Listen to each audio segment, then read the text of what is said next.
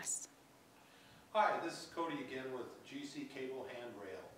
I want to talk a little bit about a question that we get frequently asked, and that's how to find the angle of your stairs here. And that angle is pertinent because of our top bracket here and our brackets here, that we have the correct angle.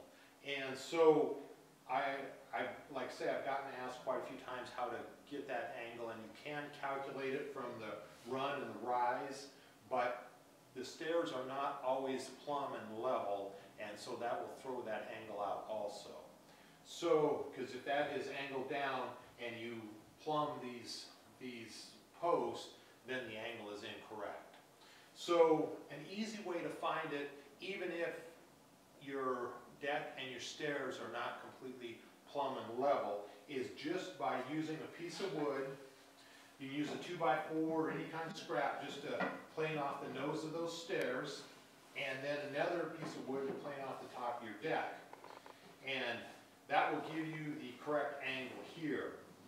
The problem with just marking it like that is most chop saws won't cut to that severe angle, and so you need to cut each side evenly to get the angle.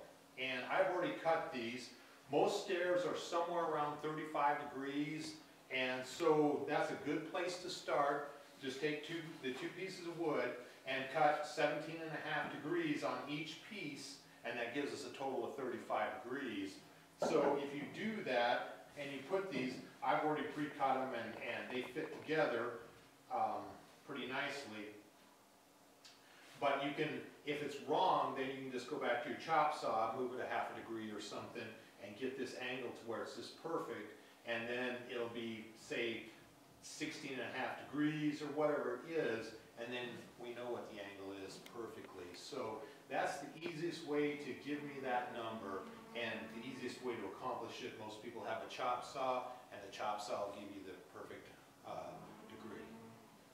Thank you.